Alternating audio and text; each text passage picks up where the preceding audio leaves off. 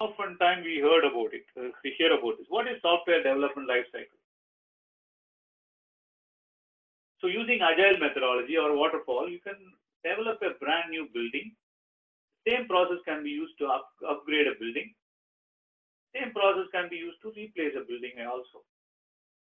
Process can be used to develop a brand new building, brand new home. Then you want to add a basement, same process can be used.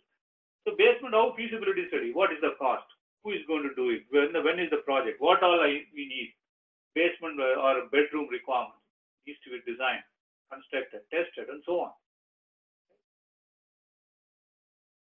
So software development life cycle can be looked at. What is the life cycle?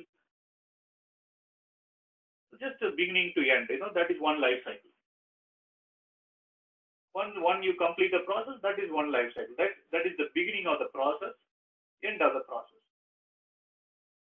Or in other words, birth of the process, death of the process. So once it dies, what happens? So Windows, let's say for example, argument take Windows 7 started and ended. Next day, Microsoft wanted to develop Windows 8. Go back, start all over again with the birth. Then Windows 10. Windows 8 is completed. Then you need to start Windows 10, for example. You can go back and start all over again from the beginning. So the concept of starting a process, ending a process, starting, ending, birth, death, that is life cycle. So basically the concept of reincarnation is what? Life cycle. Okay. So products born, die, they again come back in a different form. Same thing happens in a life cycle process.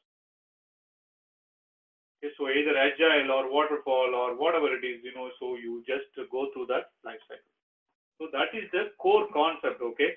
So all these are concept based, so you cannot use this, the examples that I'm giving, some of the examples you cannot use in an interview and all that. Even today they ask what is software development life cycle sometimes.